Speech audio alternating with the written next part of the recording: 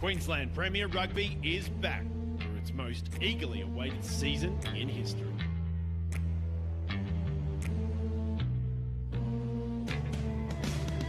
Romanian international Luke Samoa has arrived at the Nest with a host of young talent under his wing. There's potential at Chipsy Wood. Can they recapture the glory days of old? East have got the flair, the firepower and the ferocity. This man, Seru Uru, will haunt the dreams of club. Pain in the backside here for the Tigers as they swing it out. To get a few extra metres of kills. Finds the spice out wide and it's try time there. Head coach Carl Marshall is back at Sylvan Road and he's the top dog at the kennel. The Doggies missed finals by just 1 point last year and they're here to play. Don't look away from this young team. They can make something from nothing.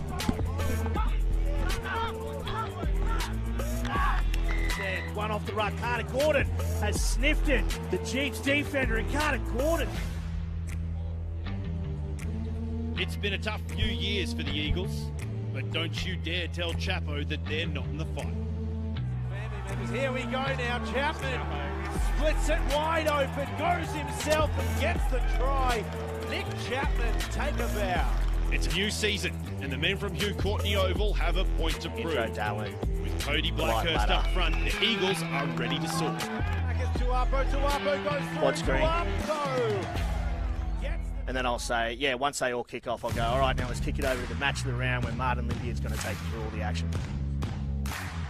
Because then from there, we'll do it, because I thought we'll do a couple minutes there and we'll get the Jeeps have won the 2018 Hospital And then from there, I'll go, now let's have a look at our other somewhat match of the round. The Gallopers have been in destructive form in recent years, and boy, do the glue factory get stuck in. Sunnybank are out to restore some pride and will be breathing fire in 2020.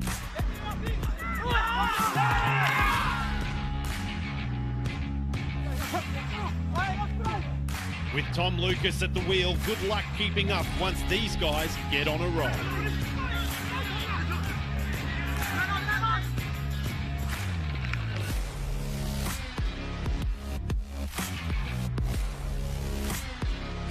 They need no introduction. Just 5 points kept Brothers from the Cup last year and don't believe that they've put it behind them. Matho will have the Brethren firing in 2020.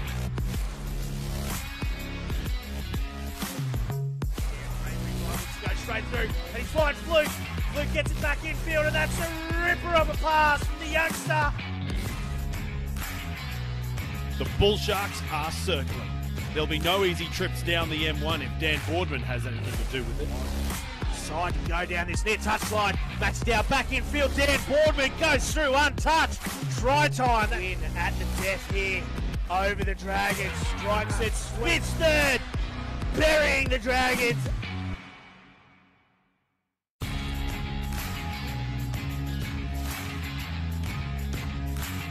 Arguably the team of the decade. This cup has spent more time at stud to heavy than any other club. White Cairns gets smacked by Tees. Go back infield, finds down Cliffy Sedu. Hino won't let these young students give it up without a fight.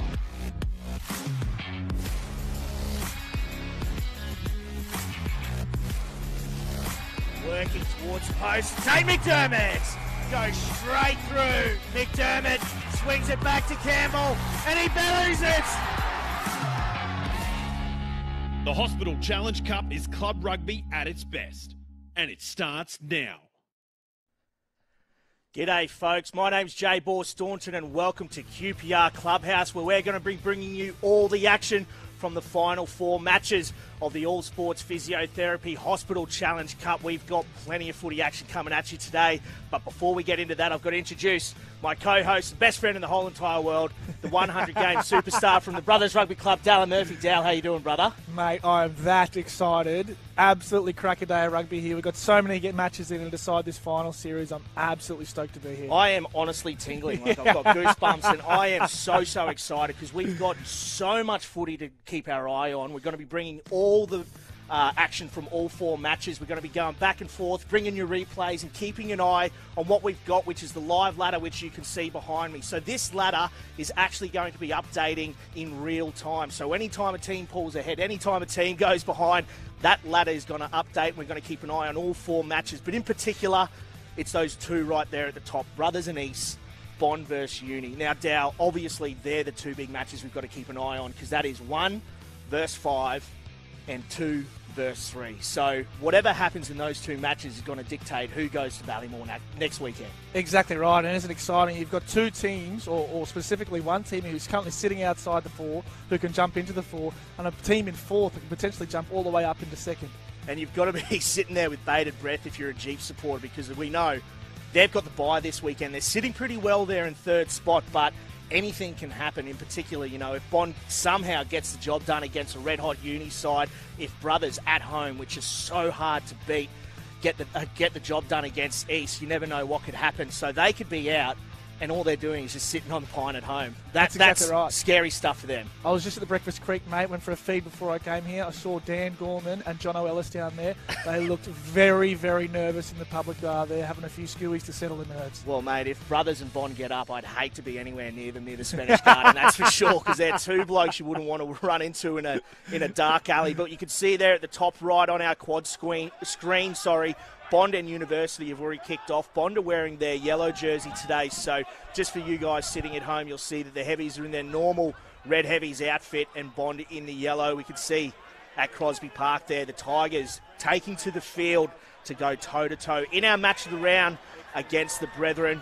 And then down on the bottom right, we've still got big matches in store. Norths versus Sunnybank, 2 sides that haven't had the seasons they would have wanted, but they will be absolutely fighting for a win this afternoon. Yeah, certainly will be, I think, for all 4 of those teams. It's their last game of the year. They want to finish on a high, but it's also a bit of bragging rights to get one over that local side. So it's very exciting, North versus Sunnybank, and then we've got West versus South. The West versus South one for mine, obviously being a doggy, it means a lot to me, but also just the fact that this is somewhat of a rebuilding stage for the Doggies, as well as, in particular, the Magpies. If the Magpies can pick up a 2nd win, that'll be massive for them. But if the Doggies can go up to, say, about 21 points or 20-odd points in the ladder, that shows that they're on the way.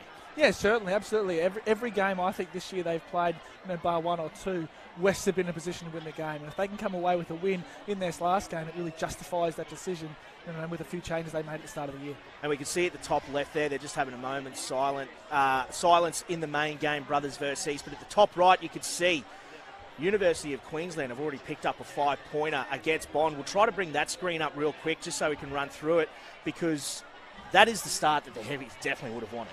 Yeah, it certainly was. It's always a tough trip going down to Bond and getting down there with a bus, but they want to start strong and they want to finish strong. They really want to kind of nullify this excellent Bond University team this year. And there was actually a couple changes. It looks like the Heavies are actually resting a few players. They've got Jasper Mellish starting at 10. They've got Angus Scott Young going to 6 and Pat Morrie resting up. So they're obviously looking towards finals. Yeah, they certainly are. And Mick Heenan's obviously no slouch in their coaching ranks. He's won 4 or 5 premierships in the last 10 years. And the depth they've got there is always very, very impressive. And it looked like there it's just Sam Edwards, 3GH, the 3rd grade hooker going in the corner there. So he's got to Guernsey late on in the season here, but he'll be putting his hand up to try to be on that bench for Hino going into finals in Ballymore next weekend. And already down on that bottom left, looks like Souths are only moments away from potentially picking up the first 5-pointer of the day over the Doggies, that we actually saw in the reserve grades game. Unfortunately for me, being a doggy, the Doggies needed to come away with a bonus point win to leapfrog East into 2nd on the ladder. And South nabbed themselves not only a draw, but a spot in the finals as a result. So they'll be right up for it. Surely the Premier Grade guys want to get it done. Yeah, absolutely. Being led there in that reserve grade side by Lindsay Ward. Obviously, he set the standard there for the rest of the day for that South pack. You know what I mean? And in that Premier Grade side as well, they'll be looking to jump off to an excellent start and come away with some points there. Now we'll go over to our main game of the day, the match of the round, with East travelling to Crosby Park to take on the Brethren, and we'll leave you with Martin Lippiett, who'll take you through all the action. Starting honours, and now they can compensate for some of the extra fours they got. But we are underway, round 11, final competition round.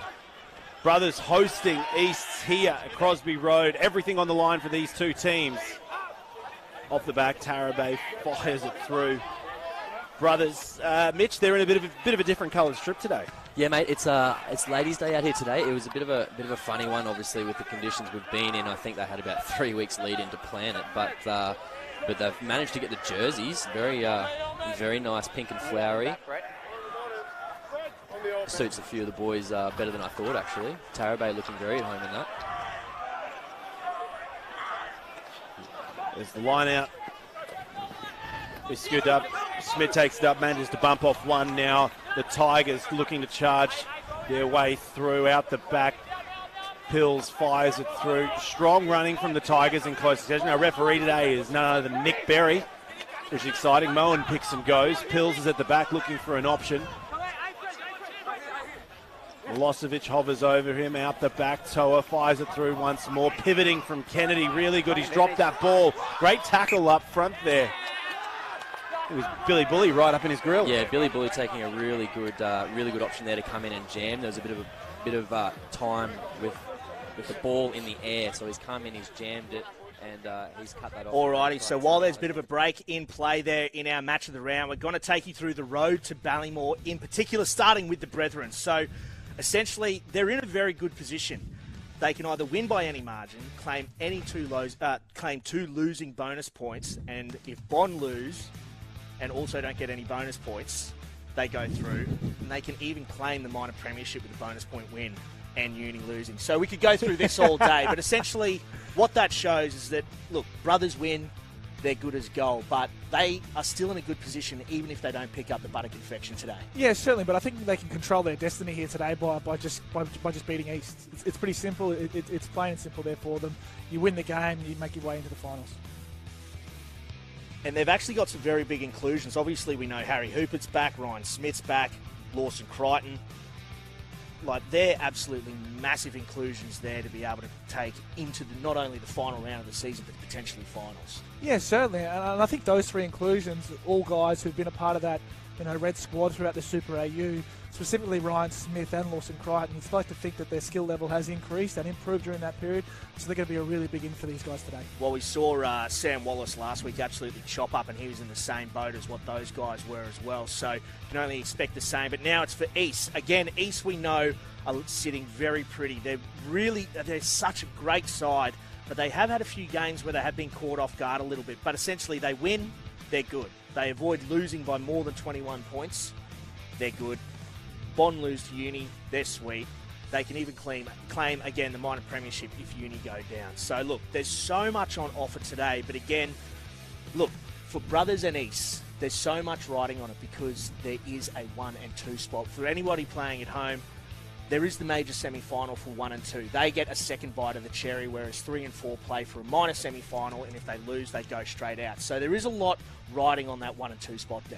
Yeah, it certainly is. Obviously, you want to be in those top two, gives you the second bite of the cherry, but also, if, say, Bond lose and don't make it through these semi-finals, you've got an absolutely red-hot side at Jeeps with the likes of, JP Smith, Ruan Smith, Twaina Tualima, Bryce Hegarty, all to come back into that side. So it's going to be a tough team to play going through that first semi-final. They're just players coming back. We saw last week against Bond. I called it. I said Jeeps aren't playing finals footy this year because they hadn't been as dominant as they had been. Last week against Bond, they played the type of footy that everyone was picking they were going to play this year. Their set piece decimated Bond. They absolutely slaughtered them. And then their back line, the ferocity with which guys like Atuna Issa and co run that pill back is absolutely mental. And they absolutely strangled them. So that's the sort of thing they can do, and that's the sort of thing that coming into finals, plus those 4 Reds coming back, is going to be absolutely massive. Oh, absolutely. It's an incredible side. As you said, they've got a lot of recruits this year, and they've been playing some exceptional footy in these last couple of games they played. They probably forced a few errors there early on, but they're hitting their straps at the right time. And we can see here, East obviously just picking up a 3-pointer there, a penalty goal nice and early, but we're going to kick it over now to what is essentially our second match of the round, and it is Bond University against the Red Heavies down on the Gold Coast. And we'll just leave you with this one real quick, just to get a feel for the game.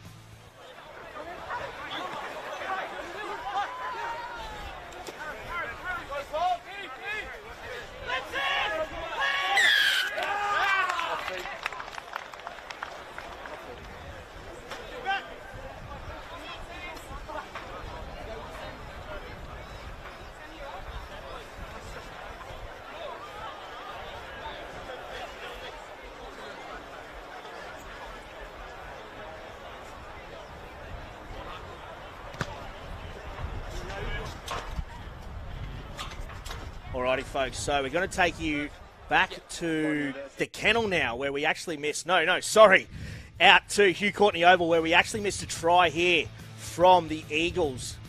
And it was a great interchange of pans here, getting up over that 22.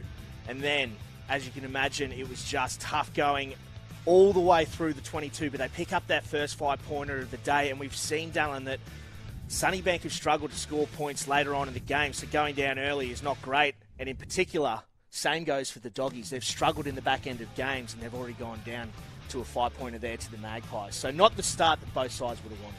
No, absolutely not. I think both sides obviously would like to start early, but with Norths getting some points there and South getting the points early, it's great to see them kind of put their front foot forward and start to put a bit of pressure on these other sides.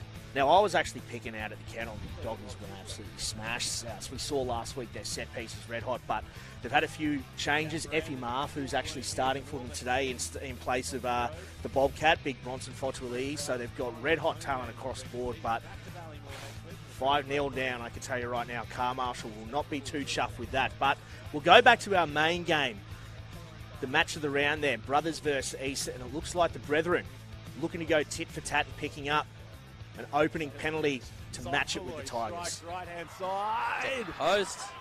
Moen. Not his strength, but he's got it out. He's hit it pretty straight and true, I have to say. Is that where he was aiming? He got it out. He got it out. He did better than the Honey Badger. Yeah, or James O'Connor for the Reds. That's right. Right, we're talking old James O'Connor. Sorry. Got to back our boy in. Wallabies gets New Zealand for the Bledisloe tomorrow. How Exciting. good. That's exciting. Harry Wilson making his debut. Fesler misses that one. Uru just stands up in place, gets it, but it's come back their way. Now Hooper goes through. He's tackled now, boys. Release. Thank you. Tarabay goes to the right, finds Kappa, who gets hit hard by Uru. Tarabay keeps recycling it, right-hand side. Crichton, that's Lawson, takes that one. Here's Wood. East. Committing bodies to these ones. Cyfloy flicks it out. Maloney gets a throw underneath, back through to James. Perez fires it through. Perez he's in a new bit of headgear this week. Or he's washed it. James out the back. Crichton gets the cut out wide. Through to Nathan Carroll, but even you got to admit that one was a bit flat. I think that was a very flat pass. Was that Paddy James finding Nathan Carroll? Curvature of the earth kind of thing? Yeah. There's a flat earth society, mate. Yeah. What are you talking about? Scrum time. And I have to say, the silky touch here. Alrighty, so entertaining stuff there. We saw Harry Hooper throw a little flick pass, but that man in particular caught that forward pass. Nate Carroll, Dal, he's come through the EDP. He's an absolute gun. He's hit the ground running coming into Premier Grade just this year. 7 games, 7 tries, 5 line breaks, and 11 defenders beaten. This kid is an absolute superstar in the making. Yeah, he certainly is. He's had an excellent season since he's moved into this Premier Grade side. As you can see, they're the line breaks, but I think the biggest one is his defenders beat him. Not only is he scoring tries, but he's setting tries up for those people around him. He's got an excellent set of hands on him. He's quick, he's physical, he's not the biggest bloke on the field, but he's certainly added another dimension to this Brothers attack since he's come into the side. But he's typically a fullback, isn't he, I've heard. So he's got that short kicking game, which really comes in handy. So a player that's playing technically out of position, finding his feet on the wing there is absolutely massive. So you can see that he's got that finishing prowess, but on top of that as well, he's a very good game manager. Yeah, he certainly is. He's adding another dimension to the attack, as we said before, but he's also got that ability to link with other players. He's become a real link man. Off his wing, he goes looking for work, and he brings another adjustment to this back line. Now, we've just gotten word as well that there's been another try to the Magpies at the kennel. So we'll queue up that replay and we'll bring you that action from the kennel as well. But in the meantime, oh no, here we go. It looks like it was Mo Sorowi tried to get back from a kick. I don't know what's happened here, but he's just lost the pill in contact. And then held up over. So too easy in the end there. Number 14, I believe that is just Seb Henner, has gone straight over. Only making his starting debut last week. But we'll go back to our main game now, the match of the round, Brothers versus East. And it looks like Brothers are hammering that East Tigers try line. Penalty advantage still on their side. Cyploy hits it out. Finds Crichton, who manages to get an unbelievable offload to Bully. Bully shrugs off one. Still going forward. Tarabay Fires it through. Here's Nielsen. Serial pilferer for this competition. Tarabay shows, goes, nearly fools the old salt in Ben Moen. Seifeloid backdoors it through. James throws about 3 dummies. Gets the offload through to Smith. Smith. Pinched by, no. Back to the original advantage. I think Noah Nielsen's hurt himself in that run previously. Well, Noah Nielsen, we've seen him. He's had strapping on that knee every single week, and it looked like he went down a little bit awkwardly on it. Taken with someone who's just found out this week he has no ACL in his left leg, and he hasn't for 5 weeks. Noah Nielsen? No, me. Oh, yourself? Jeez. I was like, oh. Yeah, no, me. me. For 5 weeks. What did you do 5 weeks ago? Dodgeball. Dodgeball. Sudden death. Dodge. Yeah, dodge and wrenches. But And then an offside, so we had 2 there. All right, so we're going to leave our main game now because we've just gotten word that there's been 2 tries scored. In particular, the Sunnybank Dragons picking up their first 5-pointer of the day, going down that far touchline there against the Eagles, and it was just big Dave Feo. Too big, too strong. He's an absolute unit. And then the other one here, Bond University picking up their first 5-pointer of the day. And they've got a very big forward pack. Zane Nongor has obviously come back. And clearly they're just looking to try to work the students who notoriously don't necessarily always have the biggest forward pack. No, certainly right. And as we've talked about before, J-Ball, this year the UQ pack has really struggled from a set-piece perspective, whether it's been scrum or line out. So you'd think today Bond University will look to go pretty hard at them. And we'll go to our live ladder now. So as it stands, it still remains the same. 34 points to UQ, 33 for East. Jeeps 29, as we know, having the bye, then 28-28 to Bond. So, I mean, it's all tight going at the moment, only about 10 to 15 minutes in for each and every game, but this just shows how tight it is, Darren. I mean, we've got a competition that could potentially have 2 sides playing with an almost losing record in Jeeps and Brothers if it remains the same, because, I picked it. I said surely there's no side that can lose 3 games this year and play finals, and we could potentially have 2 of them. Yeah, exactly right. It just shows you how close this competition is. It's been exciting here. So obviously it's almost first past the post at the end of these finals. You've got 8 games that we've come through now.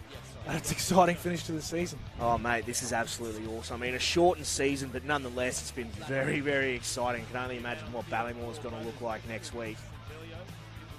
Now we're going to kick it over to the kennel where the Doggies have picked up their first 5-pointer of the day. And a little ball back inside. Barrett Ritchie finds JMS, John Martin Stewart. This kid himself, I mean, I'm told so. He's come through the Force Academy. He's come over. Mate, he is ripped like Rambo. And he is just an absolute menace on the ball. So surprising to see early on. They've got Bart Ritchie having come on. And JMS has come on as well. So maybe some tactical changes, maybe some injuries. We're not too sure. We'll try to get some intel on that now. But I mean, South still looking really good with that turnover now. Only about 30-odd metres out from the Doggies line, looking to pick up their 3rd try of the game in under 20-odd minutes.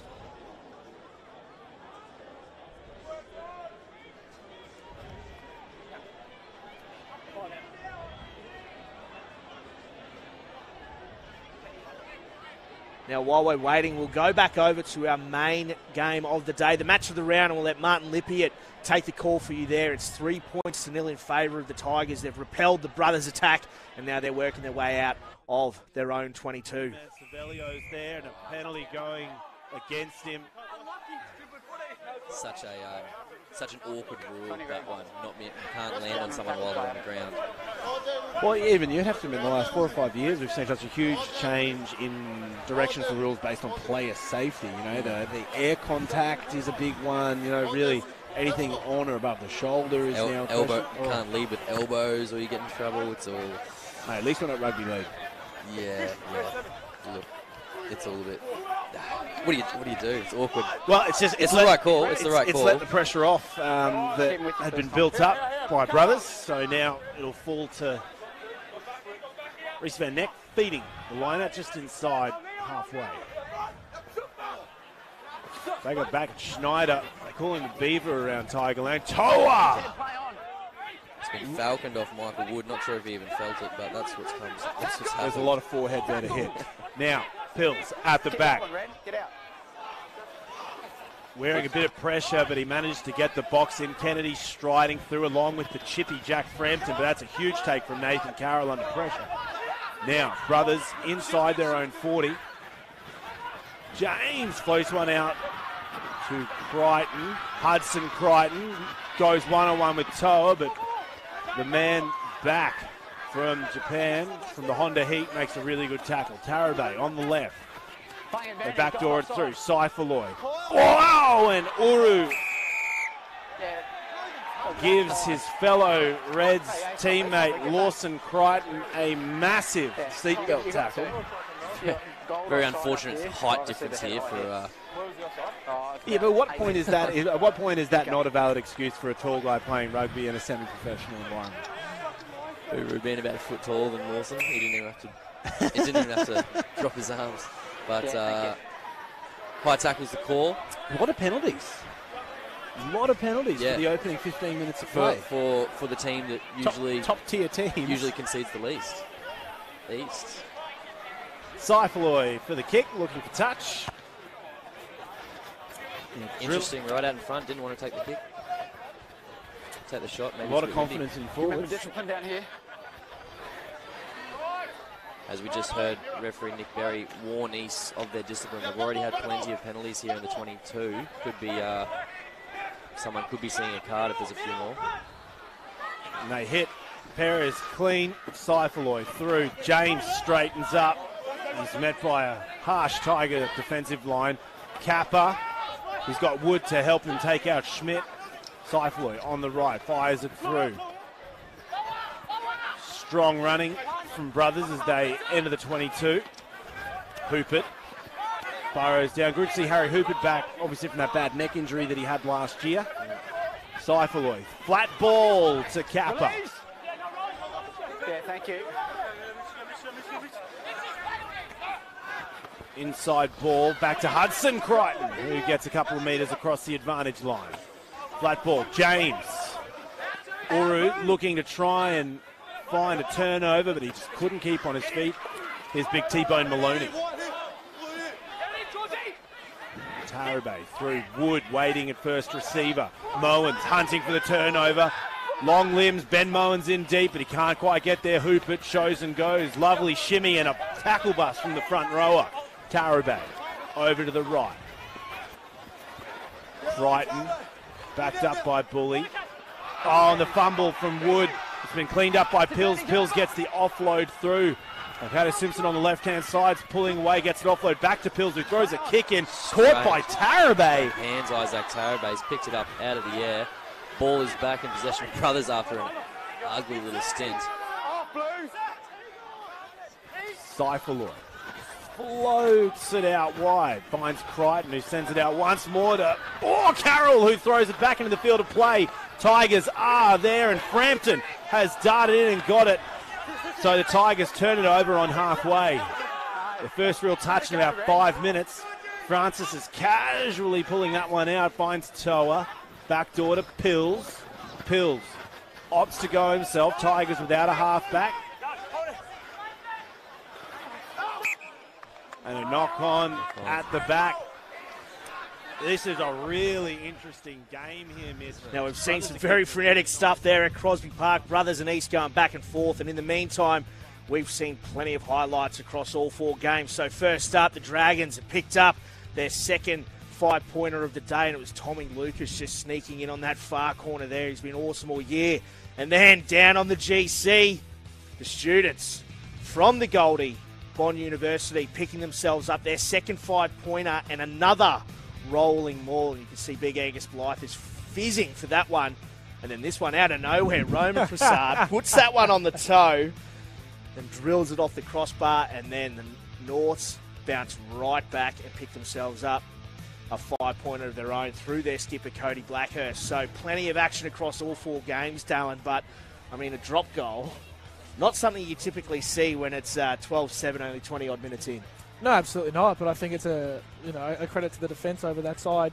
But also, I think it's when the points are available, a lot of these teams want to be able to take it. They want to start to build some scoreboard pressure, and if they're available and you got the advantage, why not take them?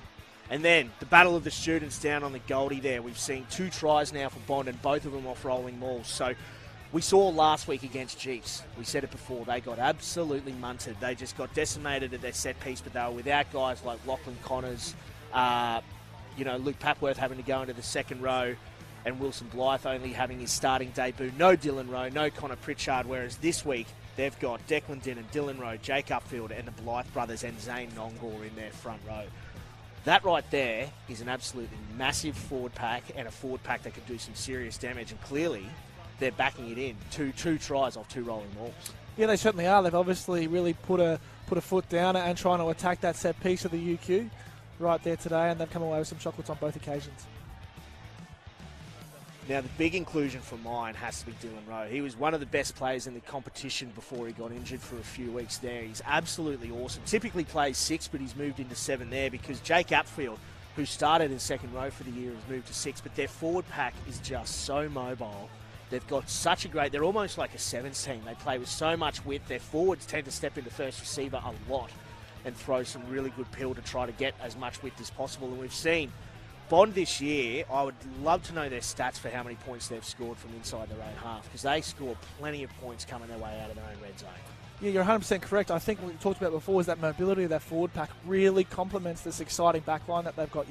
You've got Joey Fiddick, you've got a whole heap of stars in that back line that really love to run the other teams around the park, and this forward pack they've got are absolutely exceptional. Now we'll go out to the kennel there. We can see the Doggies attacking, getting deep inside the South's red zone there, but unfortunately bundled into touch. It looks like that was Callum Hicks, former brothers, outside back, having moved over a couple of seasons ago to the kennel. This will be a big throw here for Theo Fourie. Theo Fourie, I mean, in a young side, he is such an experienced head for such what is an inexperienced side in the Magpies. Yeah, certainly is. He's obviously very, very hard working. He gets out there, but he's a natural leader. He's probably the one in that forward pack that's leading this forward pack around the park. He's been exceptional in his first year at Premier Grade, and obviously leading into next year, he's going to be really, really exciting. And he's the sort of guy you can definitely build your club around. And out there at Chipseywood, they are in rebuilding, but they're looking very good for a very prosperous few years if they can keep some of these blokes in the mixer. And here goes Cooper Whiteside. See you later. Goes straight through, picking up a 5-pointer. That is absolutely red hot there from Cooper Whiteside. We picked that one up live on the stream, and he has been fantastic this season. Carter Gordon's back today, but, I mean, he had to step up with that fly half roll. He's back at fullback now, but he is an absolute superstar. Yeah, he certainly is. Talk about, building a team around. I think Cooper Whiteside's one of those guys who you really can. He's been excellent for you guys this year, whether it's been at 15 or 10. He's been a real centerpiece of this West side. And we saw last year he had guys like, starting Wallaby outside centre, Hunter Paisami, Zachy Henry, Carter Gordon now with the Rebels, Mo Sarabi, Liam Dillon, who's gone down to Bond. So he lost pretty much all of his spine, and he's had to just take so much of the workload there at the kennel this season. And he started a bit slow, but he's worked into it, and he's been absolutely fantastic. Now, speaking of fantastic, down there in the Goldie, Dylan Rowe taking that hit up there and getting absolutely lit up from the outside in by Connor Vest. And it looks like Bond have got all the running in their legs early on in this match. They're making the heavies really work for this one. Yeah, they certainly have, and that's what we would expect, I reckon. There's so much up for grabs for that Bond University side. Their first finals appearance. God, I want them to play finals. Don't we so all? bad. Don't we all? If they do me dirty, and they play this year, that's 3 years in a row where I've backed them in, and they're going to make me look like an absolute goose. I can do that myself, thank you very much.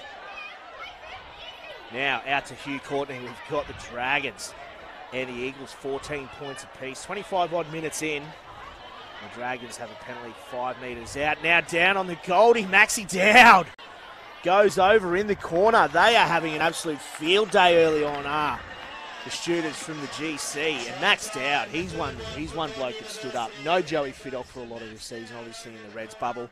He's gotten his chance there at fullback. Obviously, Joey Fiddick, I mean, he's been undeniable over the last 2 weeks, so he's earned back that 15 jersey, but Max Dow made it a hell of a fight for him to do so. He certainly has, but you see here, Joey Fiddick, the man, just getting the ball out in front, putting a bit of footwork on, straight through, and setting this man up here, as you said, Maxi Dowd. He's been very, very impressive this year, and the boys down at the Gold Coast really applying some pressure to this leaderboard. No mean feat there. Max Dowd getting around Mac, really. We've seen him, obviously, the 18-year-old superstar out of Downlands. coming into the Premier Grade fold this year and absolutely chopping up. So Maxi Dow's done well to skin him on the outside, but it was that man, Joey Fidock, getting through, getting the hands free, and absolutely putting it on a platter there for Max Dowd. Now, we'll go back to our match of the round, and we'll leave you with Marty Lippiett. He'll take you through all the action. 78. That one will hurt his average a little bit. Now here's Van Neck getting it off the Scrappy Brothers line out the back.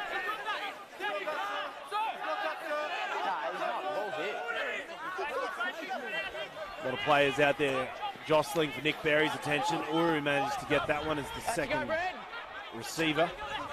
Thank you, 20. Toa offloads it out the back to Frampton, who gets a great offload. That is huge from Landon Hayes through to Shane Kennedy. But Kennedy will leave the field of play. And in any other game this year, that probably would have been an easy try for Shane Kennedy. But this Brothers defence is switched on. Met by hard man Mr. Wood out there, and some good cover defence, but some silky skills there from East. Little out the back play and then a flick. But yeah, luckily Michael Wood dragging East into touch. Brothers running the 5-man line out inside their own 22. Fezler. Bit of confusion, and it's going to get nabbed up the front by Schneider. Line-out synergy for both sides has been a little frantic today. Here's Van Neck, backed up by Gunn and Athiata. Uru. Last feet, Red. Picking and going, the Tigers towards the line. Schneider gets taken back as Fezler takes the space. There's the run from Francis. Now to the right, Uru sizes up. Uru! Just short. They're going to quickly look. Wonderful step from Kennedy. And that was an ankle breaker to say the least. And he gets the first try of the match. East in the lead. 8 points to 0 over Brothers. As you were saying with those stats before, Marty, not much needed for them. Hey, they were down here. It didn't take them long. There wasn't many passes. There wasn't many phases. But when they're when they're in position, geez, they're dangerous, and they've come across to the butchery corner and got one over the line. Shane Kennedy gets his 5th for the season, and that drop pivot from Kennedy at the back end there, that was the stuff of nightmares for ankles and knees. That was a really fast and furious turn. Yeah, you don't want to be one-on-one. Good stuff there, the Burdick and Cane Toad picking up a little bit of meat there at Crosby Park. But now we're going to go to the live ladder, and with that, obviously there's still plenty of footy left to be played, but if the scores remain the same, Bond have gone up to 30 points. Brothers ducked out of that top 4, but East going up to the top of the ladder. Look, not too much there in by way of Eastern Uni. Minor Premiership is good, but you still get a second bite of the cherry for University, but Bond going into 3rd. If it remains the way it is, that's 3 versus 4, and that's Bond, who a week ago, got absolutely smashed by Jeeves. So they will be going toe-to-toe in a do-or-die fight against the side that absolutely immense them only a week or so ago. Yeah, they certainly will, and it'll be an interesting game. Obviously, them jumping over, the Brothers side currently and moving into 3rd position. It's really going to be an interesting game. Set piece will play a large part of that game, as we saw last week. But we saw with that set piece, even without that in their game, Bond University still scored something like 28 points in that game alone. Yeah, I mean, they had literally 0 front foot ball, essentially. Their scrum was going backwards. Their line-out wasn't great, yet they were still able to nab 3 or 4 tries against a side that credit their defence very heavily. But you can see here, out at Hugh Courtney, we've got the Sunnybank Dragons picking themselves up a penalty try. So, for those that don't know, obviously, the Dragons, their forward pack is absolutely massive, and they have been going hell for leather, hammer and tong for the better part of about 6 or 7 minutes now. Penalty after penalty, and it looks like the referees has said enough. So, huge 5-pointer there for the Dragons. And speaking of, out at the kennel as well, it looks like Bombay Benji, Shea Lala might have picked up a little bit of meat himself. So it looks like a couple of sides are really starting to hit their straps in this final round of the All Sports Physiotherapy Hospital Challenge Cup. And we'll just queue up a replay here. And it looks like it was actually Cooper Whiteside picking himself up a second 5-pointer of the day. So here it is, the Sunnybank Dragons, all too easy, rolling up. I mean, they were just chewing up meters with ease there. And the referee says no dice, try time, penalty try. And that is just desserts for a big Sunnybank forward pack. And then right here, Ilaisa Droa Sese goes straight through, gets that offload away, and Cooper Whiteside again, the beneficiary of some great work there from his inside back. So exciting stuff all around, Dallin. And it looks like the Doggies and maybe the Sunnybank Dragons starting to get a little bit of their tail up. Yeah, they certainly are. I think we look across all games. It's Bond, it's Sunnybank, and it's West now starting to get some ascendancy, as you said. But I'd just like to touch on that Droa Sese. I think he's a big inclusion for you guys over at West.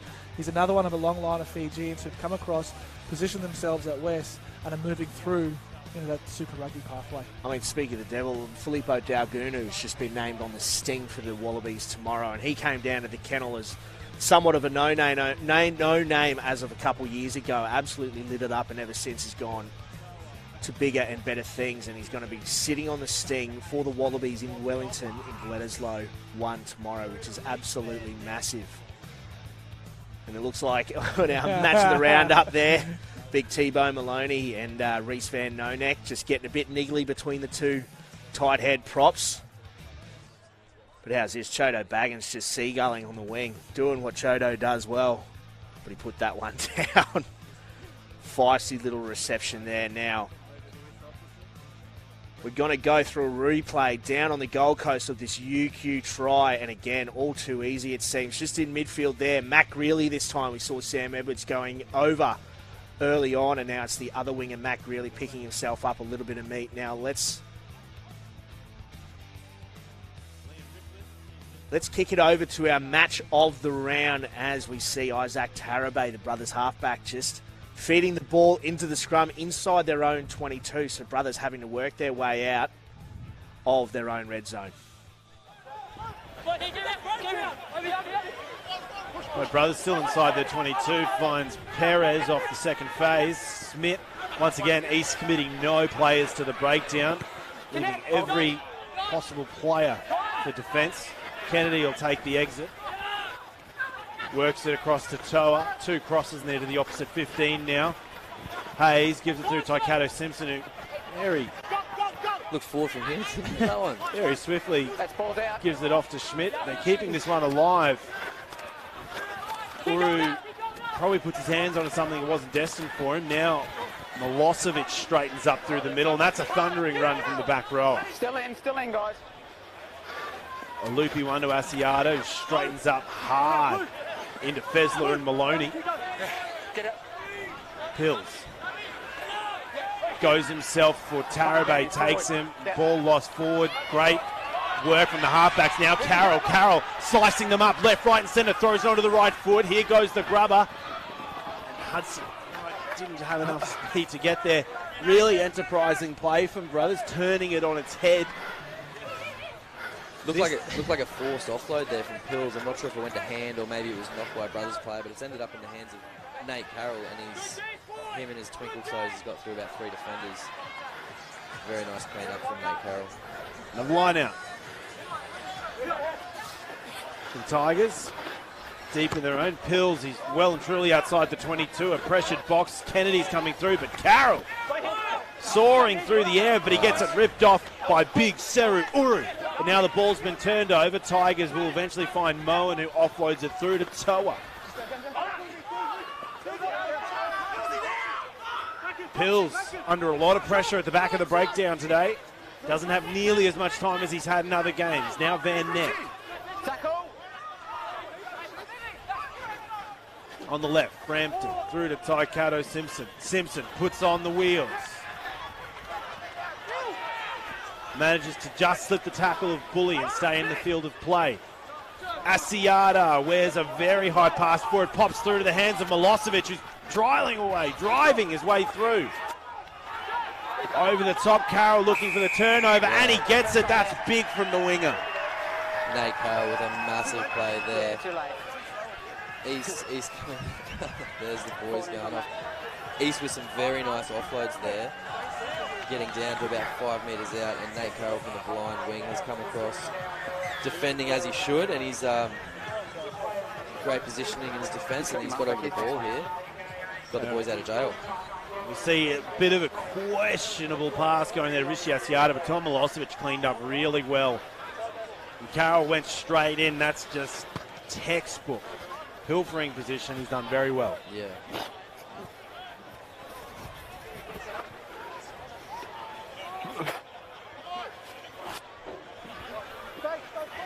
And it'll eventually turn around now. Brothers feeding their own line out just ahead of their own 22. Quick out to the back, and Perez will clean up the tap back from Smith. Here goes Tarabay into space. Stay there, goal. Thank you.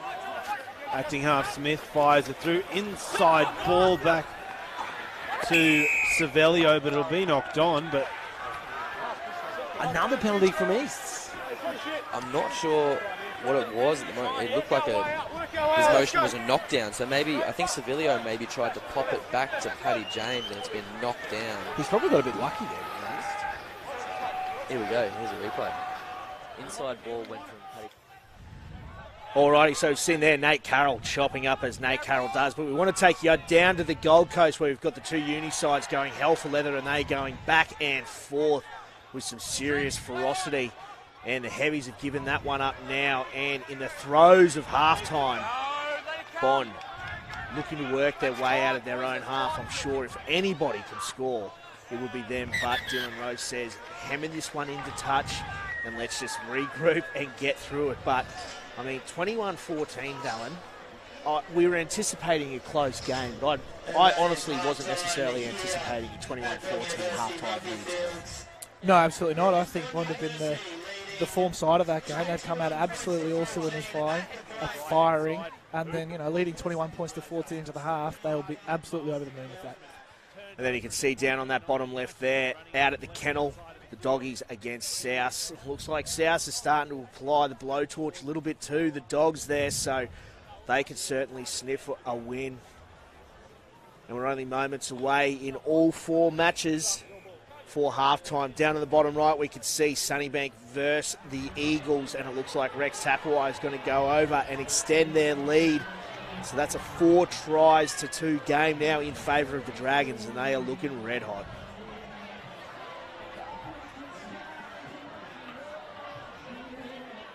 Now, going into halftime, we're going to kick it over for the final few minutes in our match of the round, and we'll leave you with Martin Lippiett to take you through all the action.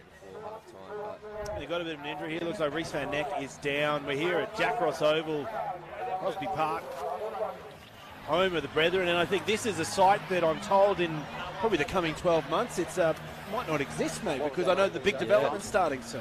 Yeah, a huge government grant has been gifted to. Yeah, gifted, awarded. What do you awarded? Gifted. I mean, Guys, they're going to have a shot. But the brothers here are very fortunate. We've had the same clubhouse, same showers. I think the same crack tiles for the last 70 years. So it's nice to see there will be a redevelopment. I think they're hitting reset on about probably what is about 5 or 6 different developments over the last 40 or 50 years, which is it's exciting. I think the whole thing's going to be a bit back from the field, which is probably going to be a bit nice. Yeah, and probably a few more seats instead of sitting on the dirt mound there is at the moment. Just under a minute. Yeah, as long as the field's green, that's what we care about. Well, yes, no, it's nice and green. We had a nice got re-turfed earlier this year. It's big operation. I remember seeing it was kind of COVID was a bit of a blessing because it gave the field a bit more time to get ready for the onslaught. Yeah, that's right. Pre-season was done down on the bottom oval and a little bit out at ACU University. Top oval was completely out of action. So they're hunting for the 3. So they're taking the 3. It is right in front. And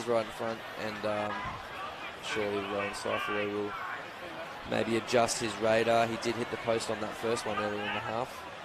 I'm sure he'll send this one through.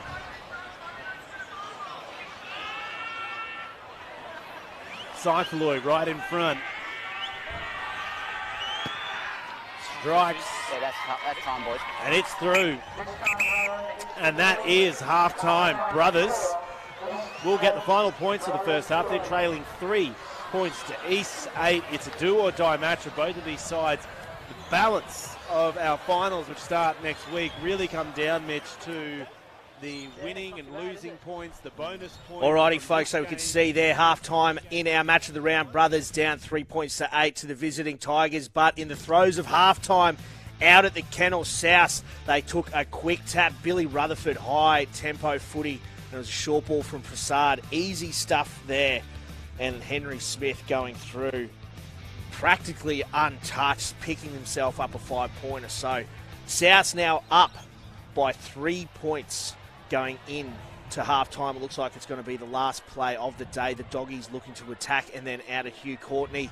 Sunnybank up 26 points to 14. So we're going to round out these halves, and once they do, we're going to have a quick look at our live ladder and run through all the action from all 4 matches and see how things stand as we speak. And it looks like Chapo in that game. Norths versus Sunnybank sets up Prendy, who gets that little offload away there to Reece Tarpanay. Hasn't he been an absolute fire? He certainly has, and I think he's off and upwards into some higher honours, that Reece Tarpanay. But that man again, Chapo, he's just the heart and soul of that club, and it's great to see him back in their colours. Mate, Chapo is an absolute superstar. We saw him last week just in his first game, essentially, all season, picking himself up 2 tries, one of them a chip and chase from his own 22. Mate, he is an absolute gun, and he, as you said, he's the heart and soul out there at the Nest. He certainly is. He's hungry, and it's great to see him back out there. He's just a footballer. Doesn't matter what position he plays, that man always shows up, turns up, and puts on an absolute performance. The Magpies running that one into touch. So that's going to be half-time across all 4 matches in our final round of the All Sports Physiotherapy Hospital Challenge Cup. We are so close to finals football, you can taste it. And I am absolutely fizzing down. I'm so G'd up for this. I mean, this is 4 games of footy right now where we've seen absolutely massive moments. We've seen some great individual performances. We've seen some sides like Bond coming out of nowhere and taking that lead from the visiting Red Heavies. This has been exciting stuff. Yeah, it certainly has, and I think, again, it just shows how close this competition is. You've got scores all across the board there. 26-19 at Hugh Courtney Oval, 22-19 out there at the Kennel, 21-14 down south, and 8-3 at Brothers there. What an exciting finish this season. Mate, and 8-3, I mean, that makes it sound like it's been a bit of a bludger, but it hasn't. They're 2 sides that have thrown absolutely everything at each other, but their defence is just absolutely rabid. I mean, we've seen Nate Carroll do some individual stuff, which is absolutely ridiculous, but that covering defence we saw early on, deep inside their own red zone for about 6 or 7 minutes, the Tigers held out Brothers, and I mean, to keep them to 3 points with only a penalty right on half-time is absolutely massive. Yeah, it certainly is, and I think Brothers will take a lot of that going into that half, but we've got 40 minutes of football left across all 4 games, mate. It's very, very exciting. Oh, mate, it's so good. But we'll go through all 4 matches. We may as well, because obviously that dictates where our live ladder stands. So 3-8. I want to get your opinion. Where do you think Matho is going to take the boys at half-time? And then on the other side, Mudge for East. What do you think he's going to be saying to the troops? I think from Brothers' side, it'll be just about execution. You know, East have been getting off the line really well. Physically, they've been kind of belting Brothers and using their defensive systems to really put the pressure back on them. Playing football down in East half, getting out of the half, not mucking around as much, and just playing more of finals football, which East are doing. And then, as you said, I mean, East, Mudge is probably going to say just very much keep going as you're going. They're really taking a stranglehold of that match, and that's something we've seen them do all year. They actually dictate play incredibly well. And I think that's something that going into finals football is absolutely imperative. And then our second, essentially, match of the round, as we like to call it, 21 points to 14 down on the Gold Coast. I mean, we said it before, we'll say it again. We weren't necessarily anticipating a 21-14 scoreline in favour of Bond. No, he's certainly not, but I'm not surprised, to be honest. You know what I mean? It's a tough trek down there. Bond have got so much to play for out there. Obviously, with the finals berth at stake, and UQ, as you said, have rested a few guys. No Scott Gale, no Pat Murray, a few other bits and pieces there with Brad Twido not playing either. So it's an exciting exciting second half there down the coast. And then 22-19, the Magpies over the Doggies at the Kennel. I mean, look, the Doggies have been the side this year that should have really been knocking on the finals door if they could have come away with a few wins here and there. But that's been the story of their year thus far. They get up for those big games. We saw them obviously knock off Jeeps on Ladies' Day. They win those big games, or they fight tooth and nail. Then there's a couple games we saw early on in the season against North. They went down. it's a weird one for the Doggies, and you'd have to think that they want to get the dub today to show that they are on the right path. But they certainly would. I think this massive second half, then 40 minutes of football to really put a nice finishing touch on this season. As you said, they've been there and thereabouts, but they just haven't been able to execute. That comes with a little bit of inexperience, but also comes with, I think, that group really gelling together nicely. And then 26-21, the Dragons over the Eagles. What we sort of anticipated was probably going to be a close game. I mean, we've seen Sunnybank this year. They've lost so many games either on the hooter or in the back end of those second halves. They've been incredibly unlucky. They don't really have too much depth on their bench to really finish those games. So it'll be interesting to see how they round out this game against the Eagles, a side that can sort of attack from anywhere, but also, haven't really found their feet either. No, you're 100% correct, and I think depth has played a large part in that Sunnybank side. You know what I mean? They're good for 60 to 65 minutes, then all of a sudden they get run over. I just hope that they keep their starting 15 on the park there and just let them ride the season out. Now we'll leave you with all the action here in our first match that's kicked off in to the second half in our final round of the All Sports Physiotherapy Hospital Challenge Cup going into Ballymore finals next weekend. So we'll leave you all the action with the students going toe-to-toe, Bond Uni against the University of Queensland.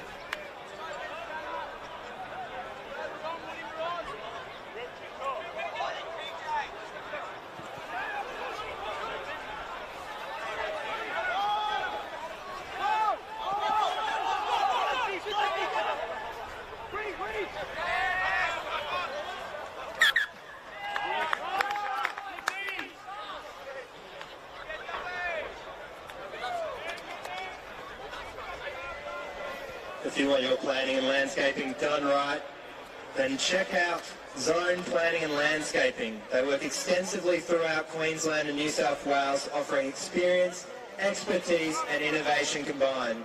We'd like to thank Zone for their support of Bond University Rugby in season 2020.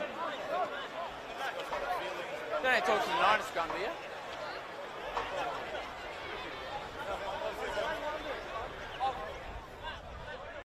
Now, whilst we're packing this scrum here between the two students, we'll run you through their road to Ballymore, starting with the boys from the GC.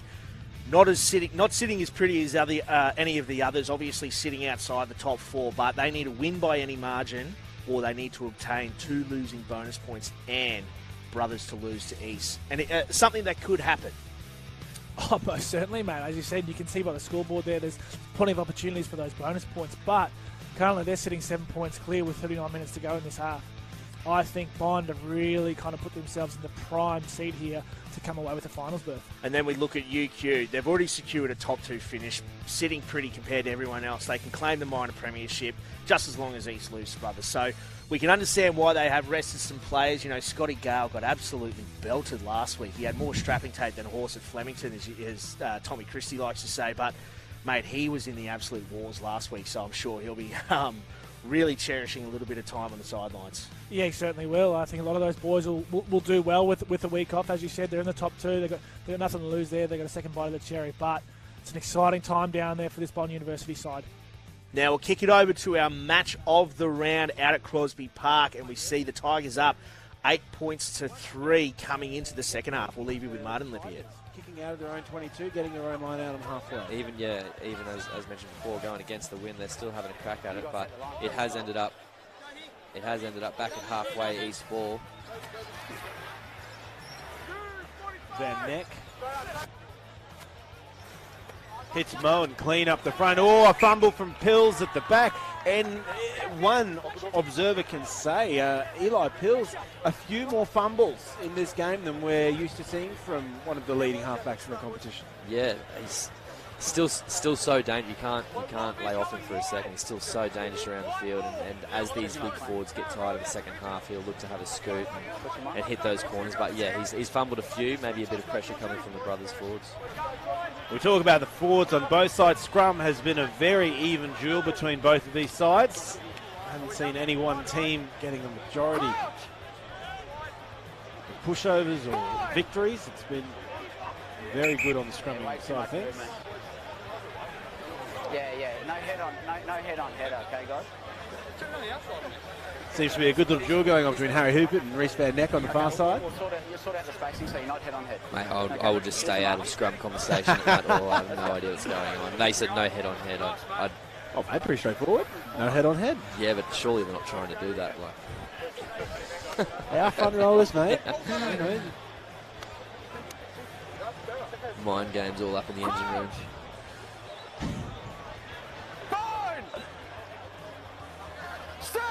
Tarabay Stay there, non. throws it in. Sturdy scrum from both sides. Tarabay picks and goes Tarabay's on the gone down the left-hand side. sideline. There's the chip. He's going to pull through. Kennedy. He's done well. Good net gain there from Tarabay. He really saw, and I think on the far side, that would have been Tom Milosevic. Probably going to be a little bit annoyed he didn't shut that one down early. Yeah, it was smart from Isaac as the scrum went in. Pills went around to the open side to help defend his open side. Tarabay's saw that as the scrums rotated a bit, saw a bit of space, took a dart, and it's ended up ball down within 10 metres of the line. Good play. I do like how Tarabay's boots match the headgear. Boot, headgear, and jersey all suiting. He's Probably and the DTs and underneath as he had well. some Probably. really loud pink shorts on before the game as well. So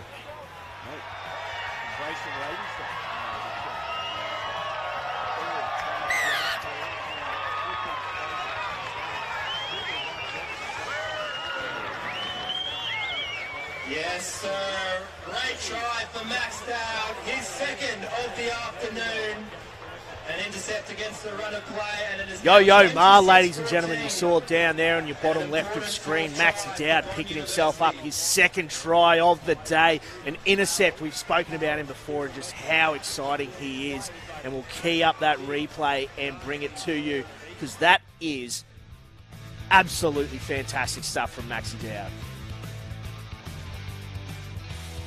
Certainly is. He's probably been one of the form wings of the competition this year, and again, it's his second try for the game. But just putting his team now with a 14-point buffer out over this university side.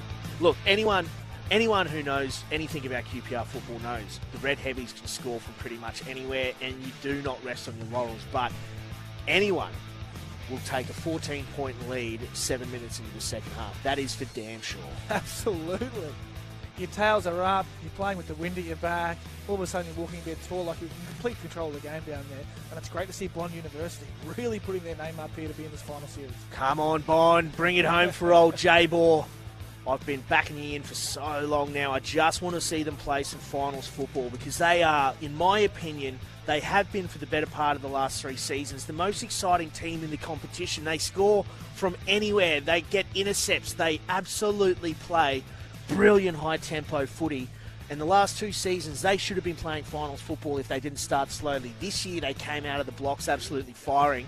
And I will give absolutely anything in the world to see them play finals football because I think they can cause some serious upsets. Yeah, they certainly can. And as you said, the last couple of years, they've come home with a wet sail and they've narrowly missed out on finals. They're putting themselves in a prime position now to be really a part of that. But the most exciting part about them is that real balance between their forwards and their backs. They score tries from anywhere. They can still win games without their set piece firing. And bring that into a final series, all of a sudden it really opens the competition up. And coming to a final series with Zane Nongor and Angus Blythe in your back pocket, I think you're going to go absolutely hell for leather. And you can see there in your bottom left dog screen, it looks like the Doggies have picked themselves up a 5-pointer in the corner. And now they've wrestled back that lead off the Magpies, and it's Whiteside finds Bombay Benji. The Prince of Persia breaks that last line of defence, but he's dragged down just short. And then a simple pick and go at the back there.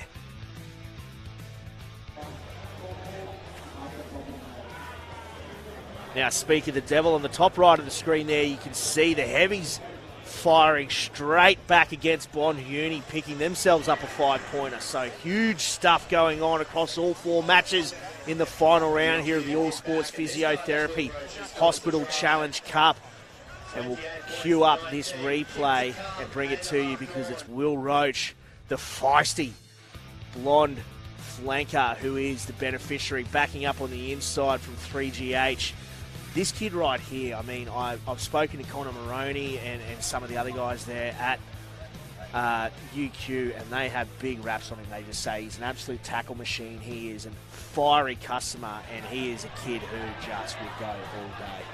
He certainly is, and obviously they've got an excellent back row over there at UQ, and for him to find his position in at 7 and secure that for the year, he obviously fought pretty hard. But to be doing that at his age is very, very impressive. I mean, and look at their back row. They've got Connor Mitchell on the bench. They're resting Pat Morey today, and in his place is Angus Scott-Young, and Sam Wallace came back last week. So, I mean, their back row, not only is it mobile and an absolute niggle fest at the breakdown, they're so mobile as well. They love to get around the park and link up through those transition lines, as you saw there through Will Roach. Yeah, they certainly do. They pop up everywhere, and that's another, deciding factor that has been, or has allowed UQ to be so successful over these last couple of years, is that integration between the forwards and the backs.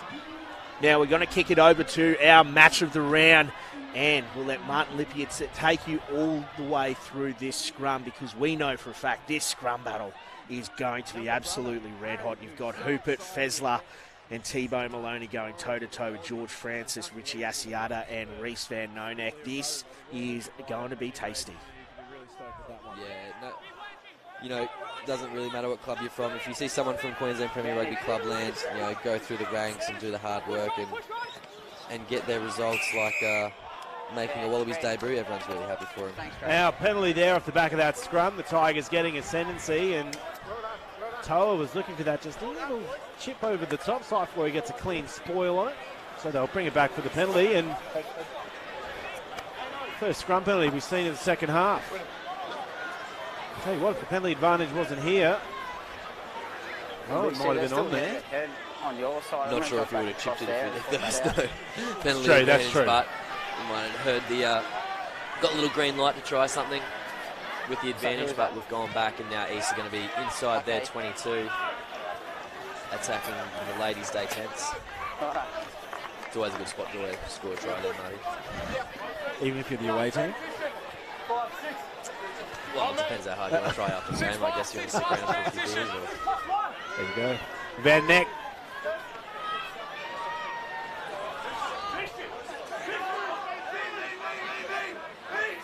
All eyes have been on. That one's spoiled by Smith up high. It's regathered by Maloney, but it's been knocked on in the process. Thanks for your honesty. Buzzer out here. So no lineouts setting concrete today. No, very set piece, both scrum and line out have been so competitive. Too much playing around. Every line out, every scrum is head to head. A lot of spoiling going on as we spoke about before. Ben Moen, number 1 in the competition for line out steals. Going into today, I think he's had maybe another one or two going in this game, but huge impact he's had for this. Now we're going to kick it over to the kennel, and we can see here it's a 5-pointer. Great stuff there. The young tight head prop, Francis Suliciosi. He's been awesome this year. I mean, his scrummaging has started to really get much, much better throughout the year. We've seen early on in the season a lot of youngsters being blooded there at the Magpies, and their set piece was a bit shaky, but they've really started to find their feet. I mean, some of the bigger sides, East and Jeeps, got some serious purchase against them, but we saw last week against North, so really putting some pressure on a very good front row in guys like Fitzy, Tonga Mafu and Cody Blackhurst. Yeah, certainly right. I think this forward pack that South have produced this year are real stars of the future. They've got a lot of good quality talent out there, and this year they're going to come away with some great experience. Now we'll keep an eye on both these matches here. We could see the Tigers attacking deep inside Brothers territory, and Sunnybank doing the same. So you can expect Sunnybank to really put some pressure on here. And we've just noticed as well that Bond University have actually picked themselves up another try. So extending that lead once again. We saw them put a kick over just before to extend their lead from a penalty, then straight off the kickoff, they bagged themselves a bit of meat. Again, Dallin, I know what I'm talking about. They score so many points from inside their own half. They are the absolute guns at just picking up long-range tries. They just play such a brilliant high-tempo brand of footy. Yeah, they certainly do. They're absolute excitement machines. Every single one of their players, 1 through to 15, can do something extremely fancy, and it's paying dividends for them this year. So we'll cue up this replay for you now, and you can see it right here. UQ opt to go long with their kickoff too and drop that right on the chest of Rian Stowers. Oh, boss. Right off the right foot there. Goose steps Jordan Lanack, and he finds LD, the clean machine, who just pins the ears back and gasses Mac Greeley. No mean feat there, but my God, Bond played good footy. My God, they are good. They are such a sexy outfit. I absolutely froth the brand of footy they play. Absolutely, man. Off the kickoff as well. Stowers, Rian Stowers. Oh, mate. He this year has I been love him to death. Sensational. He is an absolute gun. He reminds me of Nate Carroll because he doesn't just have that fleet foot. He actually has a great kicking game and he defends well. Like, he injects himself when he needs to. He's a game manager. Like, he's the sort of guy that can go on to bigger and better things. I absolutely froth Rian Stowers. Same, mate. As you said, he's not the biggest man on the field, but he has every single aspect that can produce a professional rugby player. And he's come through that Gold Coast system as well. He's come through the Gold Coast system. He's played a couple of seasons down in the lower grades. Gotten a Guernsey this year. Oh, my God. He has absolutely chopped up. So great to see Rian Stowers going hell for leather, but my God, 36 points to 21. Bond over the Red Heavies. That is a hell of a lead to have with 25-odd minutes to go, but still plenty of footy to be played. Down on the Goldie, and it's the students from UQ who are now trying to work their way up over that 10-metre line. But we're going to kick it over to our main game, our match of the round, as we see Brothers pushing hard and attacking the Tigers try line. Moen's over the top of that. Gets it once again. He's the tallest guy on the field, but he can get down to knuckles on the grass in a blink of an eye. What do they say about the Ants? They've got to go marching 2 by 2. I think Brothers are going to have to do that if they want to stop East stealing the ball at break 10. Yeah, this is really a game where you can't go one out. You've got to have your primary support anytime you're running it. And any time that Brothers boys have gone one out, East making the pay as they did just now. We've seen there just in our match of the round, Big Ben Moen, who's been an absolute superstar for the Tigers all year, former Wallabies skipper, and he has been a massive part of their surge towards Ballymore. 6 tries, third in the competition, 15 turnovers. We just saw him bag one more there, and 29 line-out wins and 6 steals, third and second respectively. I mean, look, we know who Ben Moen is. He's a former Wallaby skipper. We know what he can offer, but my God, he has just come into this competition and just shown just why he is Ben Moen. Yeah, absolutely right. He is playing like he used to play for the Wallabies, you know what I mean? Doesn't matter what level he goes to, he puts in 110%. You can see by those statistics. 6 tries, 15 turnovers, leading the competition. You know what I mean? He's been absolutely sensational for this team and provides a huge platform for these young guys to really benefit off. That right there, the platform he sets. I mean, he's the Queensland under-20s coach. He's obviously the academy coach taking over from Rob Saib. But on top of that as well, I mean, he's actually just imparting so much wisdom on his players, on his fellow players, you know, like guys like Reece Van Neck. You know, he said on the Club Rugby Collective podcast last week that he's just like, you have no idea how much better he makes you play. He just makes you feel that much better, and he just imparts so much wisdom. And it's one of those things we always say, when you play against the best, you play your best. When you play with the best, you do the same. And I think it's been absolutely massive for the Tigers this season in their surge to the finals. He brings a real sense of intensity to that game and to that club. Queensland's second fastest record right there, Matty Fezler. It's Smith. Really a first driving maul of this game. In 55 minutes, Brothers driving forward. They're close. Held up just short. Tarabay. Cypherloy. Inside ball to Carroll.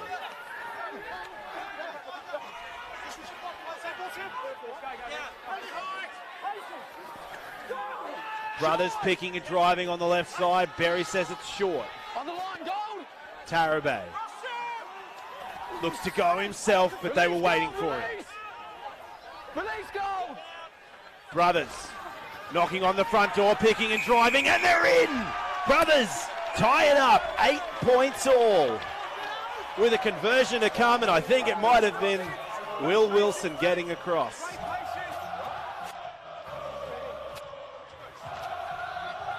Big try for Brothers. Was it Will Wilson? Still can't really tell. work out who that was, but it's a try to Brothers nonetheless. Well, Might have a better look this here. will remedy the situation. Might be Harry Hoopert. Hoopert was the last pick and drive in there. No, it's the next phase. No, we're a while back. That was Tarabay's. So it comes, I think it's the next one or two after Yeah, it here. might be Will Wilson's dived over. It is Will Wilson. Yeah, fantastic effort off the bench. Will Wilson. What an impact. His brother might be watching. I'm showing with Fraser He over across the ditch. Yeah. Hey, boys, if you are watching, They definitely will be. hit the like button on the stream on Facebook to let us know. Good luck tomorrow as well. Slide into our DMs and, yeah, good luck, boys. Rip in tomorrow. Great stuff there, Baby Wilson picking up that 5-pointer that draws level with the Tigers. But in the meantime, we've seen an absolute perler. This is champagne rugby here from Nick Chapman. Check this out. Puts it on the toe. Thought it was a bit of a nothing kick. Tom Lucas lets it bounce. And Chapo, as he does, just comes out of nowhere. Week out. Absolutely carving up for this North side. He is the man. And then down on the Gold Coast, Zane Nongor got the hands away, finds Nicky T, and they almost bagged this one here. It looked like coming out of nowhere. Angus Blythe gets it back to Boardman. And then sneaking in comes Jasper Mellish, who gets bundled into touch. So exciting stuff all round. But now we're going to go to the live ladder, because with that try, we have ourselves a top four that doesn't involve Cheeks Rugby Club. That is crazy to think of, but anything can happen in the final round of All Sports Physiotherapy Hospital Challenge Cup. But as it stands, we see Uni on top on 32 points, East and Bond both on 31, and Brothers sneaking in on 29 points with a draw. It's exciting. Oh, isn't it? my God. There'll be some nervous boys over there at the Chiefs Club, obviously, just sitting down and not having any control of what's happening in front of them. But both Bond and Brothers are doing everything they possibly can to put themselves in front to be part of this final series. And if the scores remain as they are, just a little PSA, if anybody is at the Spanish Garden at the Caco, do give Dan Gorman and Jono Ellis a wide berth, because you don't want to be anywhere near those two if the Gallopers aren't playing finals football this year. I can assure you of that. But now we're going to run through South, picking themselves up a little bit of meat in the corner. And it's all through their forwards. Their forwards are really getting a lot of purchase in the tight stuff. Something the Doggies have really hung their hat on this year is the strength of their forwards. But looks like the young South outfit is really taking it to them now out of Hugh Courtney. It's the Eagles' chance now to try to wrestle back this lead from the Dragons, but they've done brilliantly over the ball there, and it's Tom Lucas, mate. Tom Lucas, Dallin.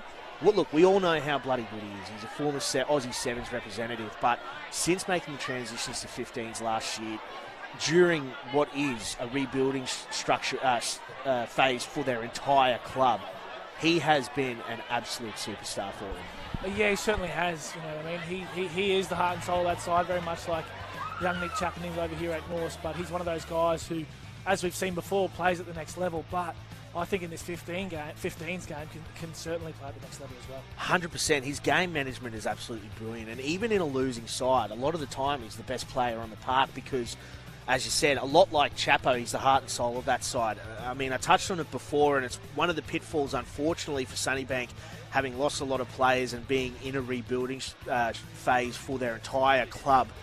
They don't have much depth. They've had to bring back guys like they're fortunate that Digby's been able to come back. Rex Tapwise looking bigger and faster than he always has. Josh Uffu's come back. Like, they're lucky that they've had those guys because, unfortunately for them, and I mean, I hate to say it, but they are lacking a lot of punch from the bench. Yeah, they certainly are. I think it just comes down to depth. Obviously, it's a rebuilding couple of years for those guys out at Sunnybank, and they've got 15 really good quality Premier grade players, but below that, there's not a lot. So now We might just keep an eye on this game down on the Gold Coast. We'll go to what is essentially our second match of the round between the students at the Shark Tank. And we saw LD Liam Dillon showing a clean set of heels but getting hair down pretty easily. So now the heavies having to work their way out of their own 22, but a knock on there in contact from Bond. So exciting stuff. And Bond, we know they just love attacking, but I love to see that they aren't putting the cue in the rack in the slightest. They're still looking to play some high-tempo footy. And speaking of high-tempo footy, Jock Campbell. Mate, literally from his own try line. An absolute slow motion. There's plenty of time.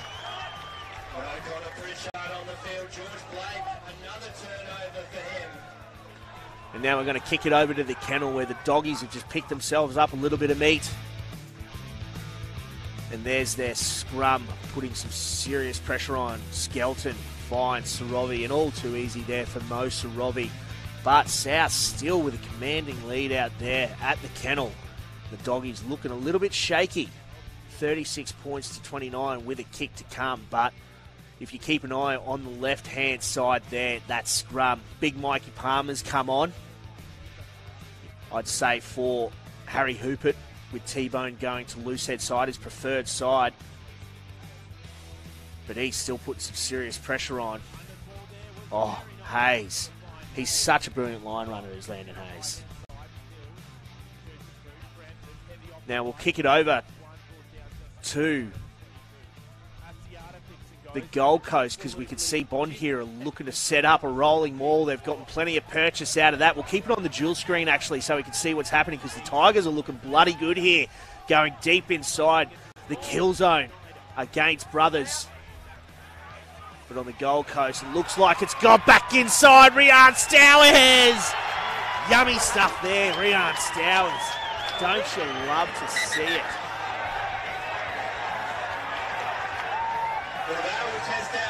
That is unbelievable stuff from Bond. This, look, obviously they're taking a drop goal as well, so they're just looking to try and rack up as many points as possible. This is just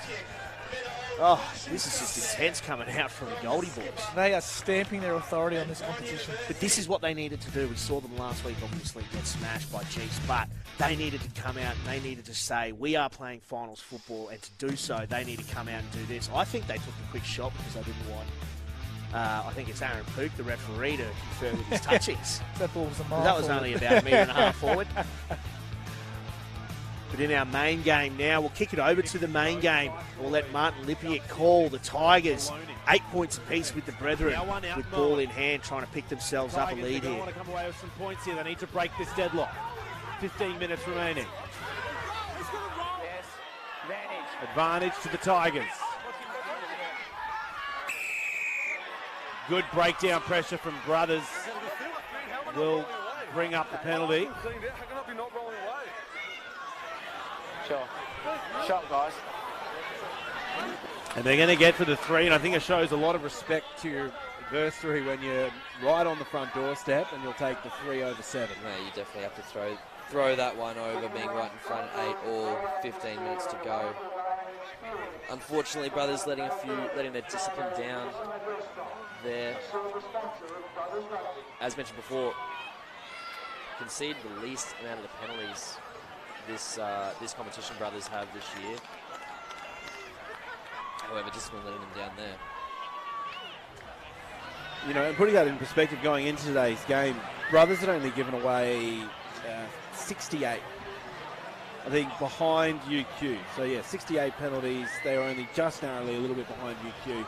But then East, they've given away 83, which is around the middle of the pack. But today, it's been a pretty even affair from both sides. Everyone's giving away just as much as the other. Now Pills to help the Tigers retake the lead. Oh, no. He has missed from point blank. Pressure cooker. And Well, we've seen there Eli Pills, who's been shooting the lights out all year, misses that one. And unfortunately for Jeeps, that does put them in a precarious position obviously having the bye in the final round sucks, let alone when you're third and you've got two teams only a couple of points behind you. But this is how it looks for their road to Ballymore. Bond Uni lose to UQ. Brothers lose to East by more than 13. Brothers don't obtain 2 losing bonus points versus the Tigers, or East lose to Brothers by 21 or more. Essentially, nothing is in their control. And if we go over to the live ladder now, we'll be able to see that it has just completely changed the ball game, because there is just so much movement. And with that missed kick, it keeps Jeeps out of the top 4 as it stands. And that is scary stuff for the Gallopers. It certainly is, and it's not by much. It's not by much at all. And so you've got a lot of nervous Jeeps boys, as I said, sitting down at that creek or wherever they're sitting in Brisbane currently. But it's just an exciting day of football. Mate, it is exciting stuff. And speaking of exciting stuff, we've got ourselves another try down on the Gold Coast. This time it's to the heavies. So Dylan Rowe losing that one in contact there. And then Uni doing what Uni do best. Jock Campbell back inside, and then it's 3GH, the third grade hooker, Sammy Edwards, streaking down that far touchline. Look, clawed back that lead a little bit, 43 points to 28, so they nailed the kick, which they needed to do, but it still means that ladder sees them at the top of the ladder, with East drawn, obviously, with Brothers, seeing the Brothers sneaking in and Bond in third place. I mean, there is just so much going on at the moment, and I mean, look at the top right of the screen there, you can see plenty of breaks going out. Down the bottom left, the Magpies looking to extend their lead as well. And then the Tigers as well, looking to set a rolling maul, doing what Tigers do best. They love that tough, hard grafting stuff. But they've given away a penalty there. So there is just so much going on here. And Dallin, I can see you giving little fist pumps, mate. You are absolutely fizzing for it. Absolutely. What a day of rugby we've had so far. Every single game we've still got is edge on your seat stuff. 36-31 over at South there. Oh, over at West. South over West. 33 points to 28. Sunnybank over North. 43 points to 28. Bond over UQ. And we're all locked up here at Crosby Park with end-to-end rugby. Defence is playing a huge game here in this East West Brothers game. I'm not going to lie. I'm sweating so hard over here, mate. This is amazing stuff. I mean, look, I sweat at the best of times, but this is just getting me super G'd up. It's absolutely fantastic football all around, but as it stands, as we said, scores remain the same. University finished with the minor premiership. East and Bond in 2 and 3 on 31 points on the ladder, and then it's the Brethren on 29 points sneaking into the finals, with the Gallopers missing out. So exciting stuff. Plenty of footy still to be played, about 10 to 15 minutes across all 4 games, and there is so much going on at the moment. And look at Bond up there on the top right. Liam Dillon putting the box kick in. And it was Mitch third herring after that one. I love the fact that despite the fact they're up 43 points to 28, they aren't putting the cue in the rack. A lot of teams would park the bus, back their defence, and make sure that they just get that dub. They want to smash these blokes. They want to fire a big old warning shot across the bow and say, it's taken us so long to get there, but if we make finals, we are coming hell for leather. Yeah, they certainly are. They're really stamping their authority on this game and this competition with just over 8 minutes to go down there.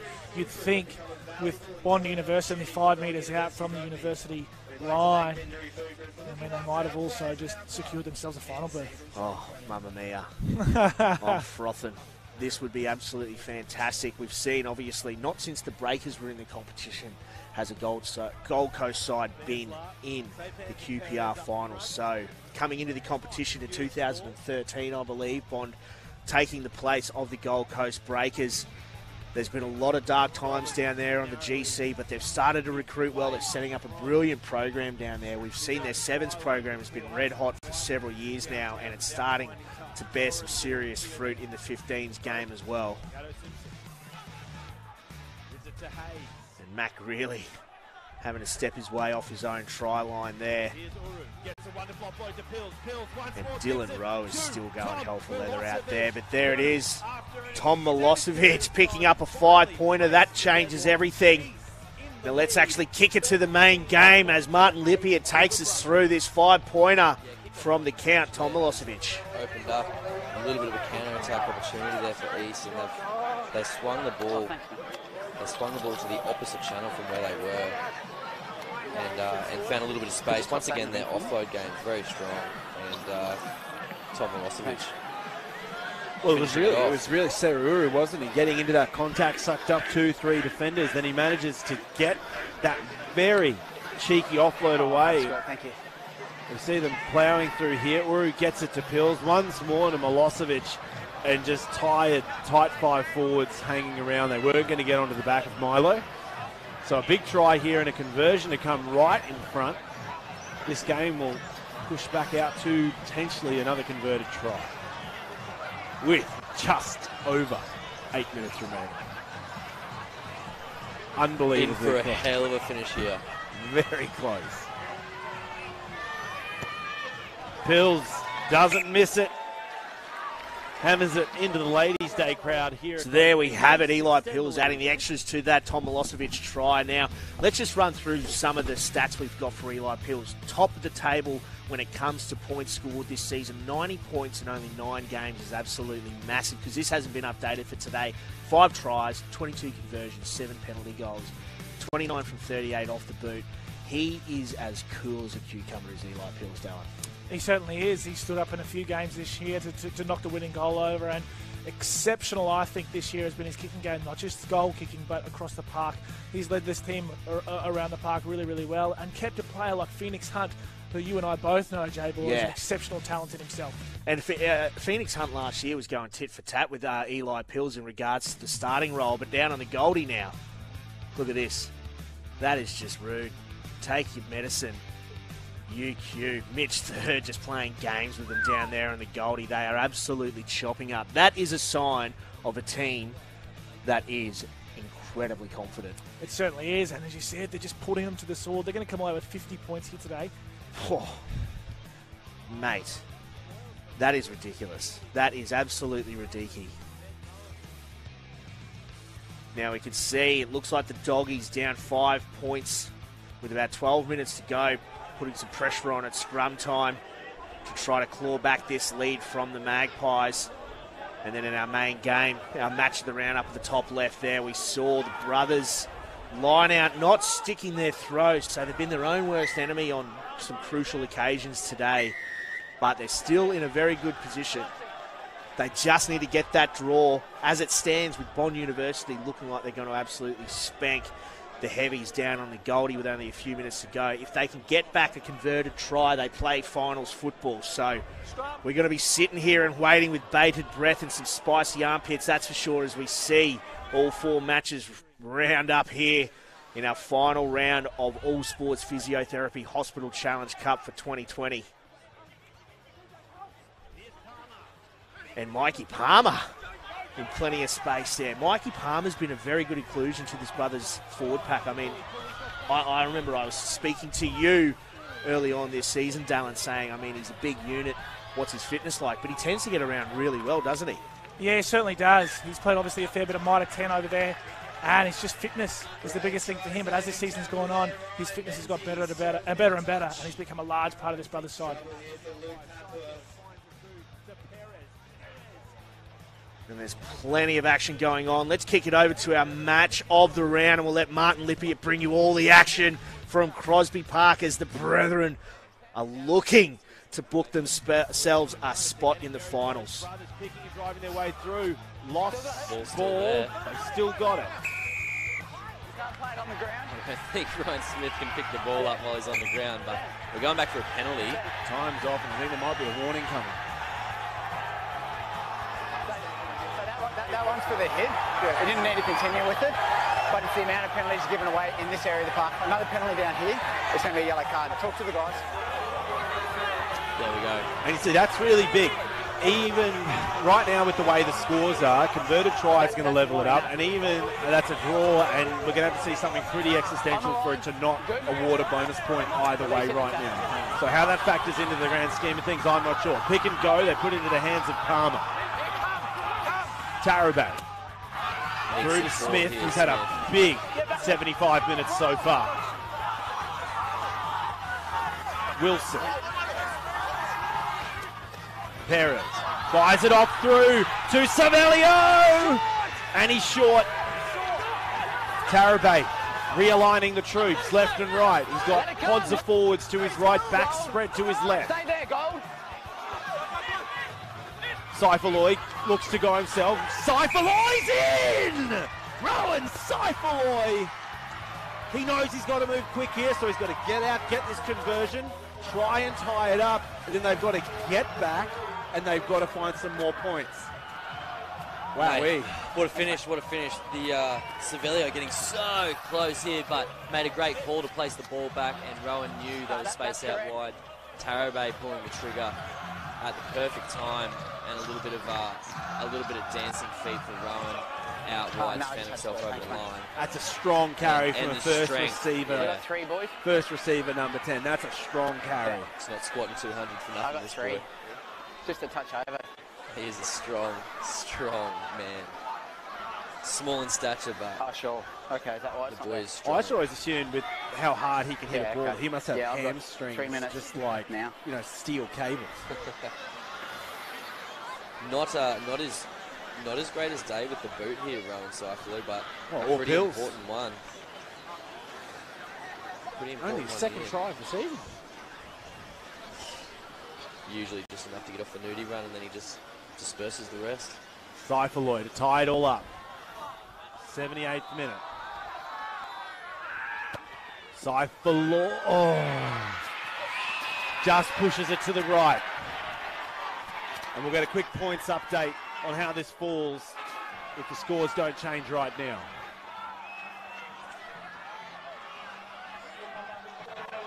Eastern Uni tied in first, Bond and Jeep. So Brothers, they've got to do something in the next 2 minutes. Brothers have got to find points in the next 2 minutes. A penalty, a try, they've just got to find it. What a finish. What a finish. Do you go possession or do you go territory? I'm not a coach, I don't know. Alrighty, folks, we're just going to leave you all with the live stream of all four matches, the quad screen up for the final few minutes as we bring you all the action of the final round. There's plenty going on, so tune in and let's see what happens. Tarabay finds Palmer. Tigers, will they commit to try and find a turnover? James passes it through. Crichton. Players are on the top of that. Tarabay looks, finds Smith. Smith runs towards his support. Wilson's there. Few bodies from the Tigers caught in the Nelson. Here's Dobbins. Dobbins goes through over the top. This could be dangerous. The Tigers are looking. He's off his feet. And a penalty goes towards the Tigers with 60 seconds remaining. That is massive. From Tom Milosevic. 50 seconds remaining on this clock. 50 seconds. I need a decision though, Ben. No, that's right. What do you want to do? Okay, we'll go for touch. Okay. They get a kick for touch, Let's go. which will probably be the That will last be, yeah. play of this match. And as it stands right now, unless something cataclysmic We got time, happens we still down got the 30 seconds. M1,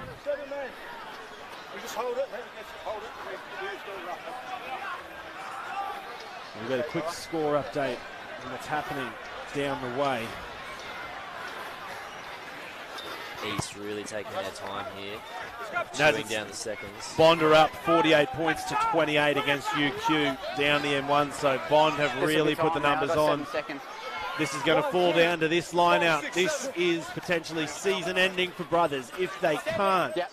steal this line out and find 3 points at the other end of the field. It'll be the end of 2020. Line out, taken smooth by Moen. That ball's at the back. A wall of blue and yellow to seal it off. Pills, all the time in the world, kicks it into touch. And that is full time. And the Tigers will be tied at the top of this table with UQ. Falling to secondary points. Who is our minor premier? I'm not sure, but as it stands and as far as we know, that will be the end of the season for Brothers. Mitch Felsman, that was a massive 80 minutes. What a hard blow, but what a game on we had today. The physicality of it, there was, the talent out wide, Dylan Taikato Simpson at his feet, Nate Carroll having many big plays.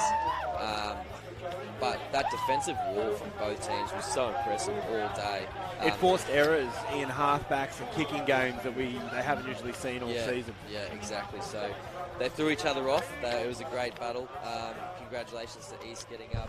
Alrighty, ladies and gentlemen, how about it? I know we needed to give Dallin a couple minutes before he threw himself through a plate glass window. Unfortunately for his boys, they have been bundled out of finals contention with that loss to the Tigers, but it was a hell of a game, and we've seen down in the Goldie, the Bond University side absolutely doing in the red heavies. But we thought we're going to bring you all the action between Norths and Sunnybank, 33 points apiece,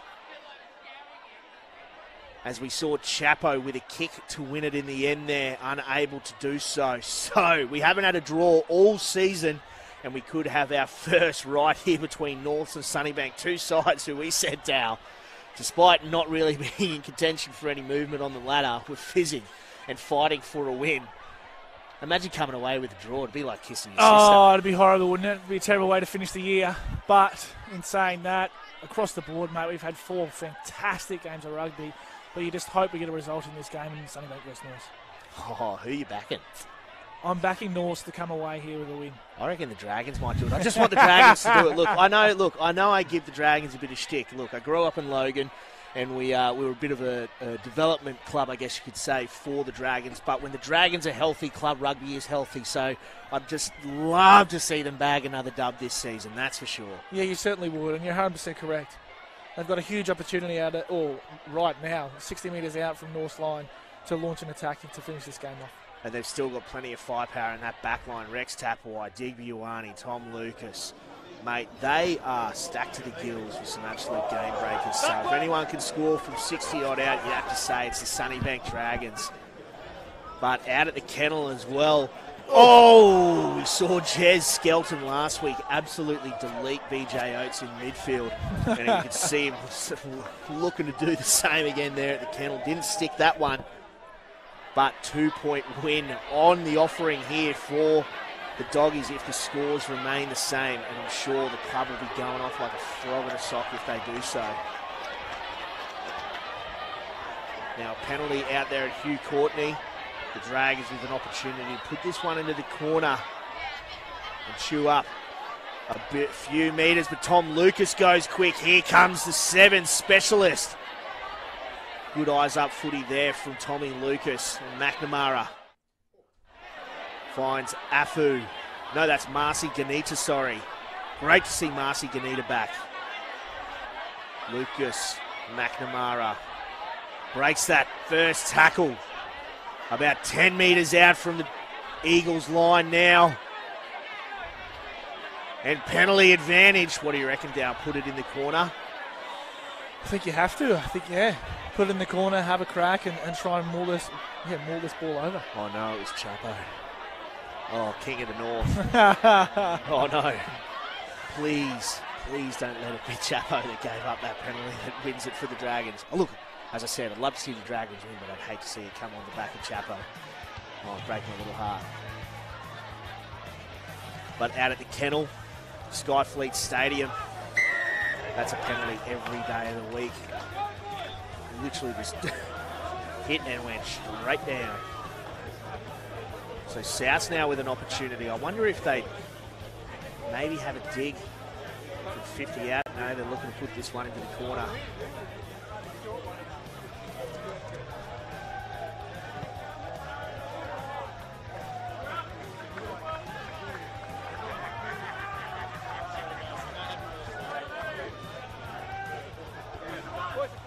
Yeah, and it looks like out of Hugh Courtney as Tom Lucas is looking to step up for a shot at goal. If he buries this, those Dragons are going to go absolutely Burko. Putting the team on his back. Oh, mate, he's pretty much done it for the better part of 18 months now since coming back over for the 15-man game. But my God, this is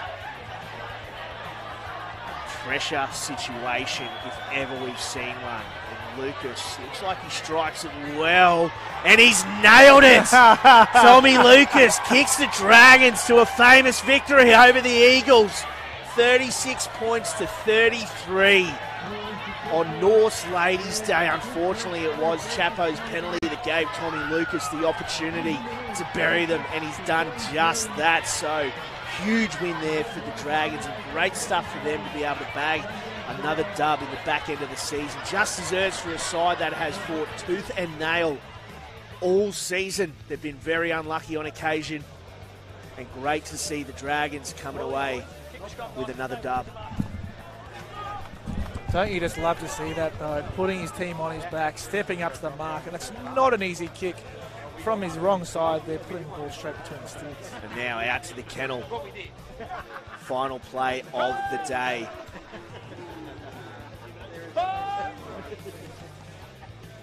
And it's the Magpies with the feed. You can expect the Doggies to put on a serious shunt, but the Magpies do well. Hands free. Here comes Seb Henner. Seb Henner dragged down from behind, just a metre or so short, but there's a penalty advantage. And the Magpies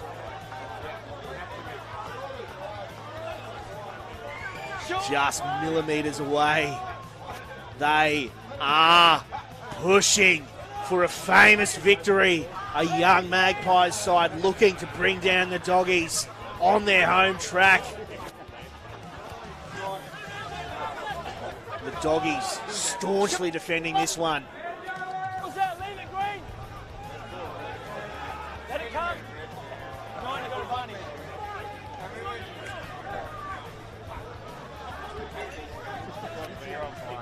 Here come the Magpies, inch by inch. There it is, try time. The Magpies. And don't they love it? The Doggies, dejected, heads down. And that is a famous victory for the Magpies.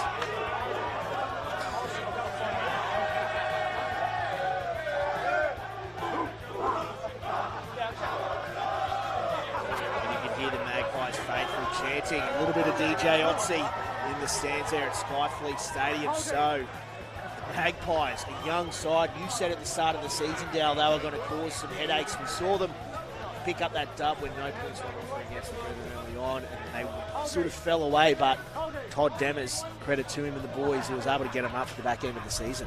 Yeah, he certainly was. They've been there and thereabouts on a few occasions this year, but I think it's just nice to see these boys, or see Todd stick with these boys throughout the year. I mean, they're going to be a lot better for it next year, and the next couple of years, this is going to be a really, really good quality Premier League side. Oh, yeah, we saw last year, we know the story. They picked up both the Colts 1 and Colts 2 premiership, coached by Todd Demers. No mean feat. I mean, to be able to have two Colts sides come away with the dub is absolutely massive, and they add the extras there, and you can see just how much it means to the young Magpies side as they stream onto Skyfleet Stadium as they bury the Doggies 43 points to 38. Well, there we have it, folks. We've got the final round of the Hospital Challenge Cup in the books. Now let's go to the live ladder and see how it stands.